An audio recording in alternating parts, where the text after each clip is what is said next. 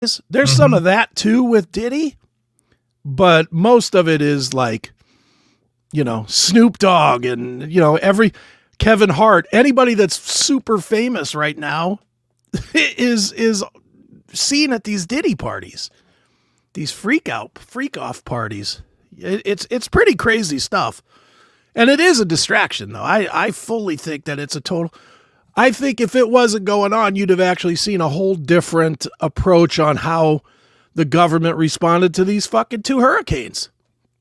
But they didn't have to, because the American public, as much as it's terrible to see people getting their lives ruined and devastated by hurricanes, yeah, Diddy's still in the news.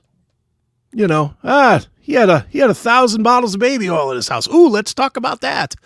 Let's not talk about people that are fucked in North Carolina. Let's talk about something that's more entertaining to me. Diddy's life being destroyed.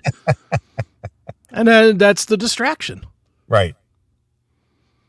Okay. Well, again, I haven't been following it. I mean, I'm aware of it. Sure. But as far as like details are concerned, not following it at all. Yeah. No, I get it. But that's not you. That I can't. I can't think of anybody, even like Dokken, who is your favorite. Sure. If Don was running some kind of ring like this, I don't think you'd even be that focused on that. You'd be like, man, I hope that's not true. And that'd be kind of the end of it for you. Yeah. Well, from a friend's standpoint, I would be very, very concerned, obviously. Sure. You know, and just like, wow, this can't be, is it? You know,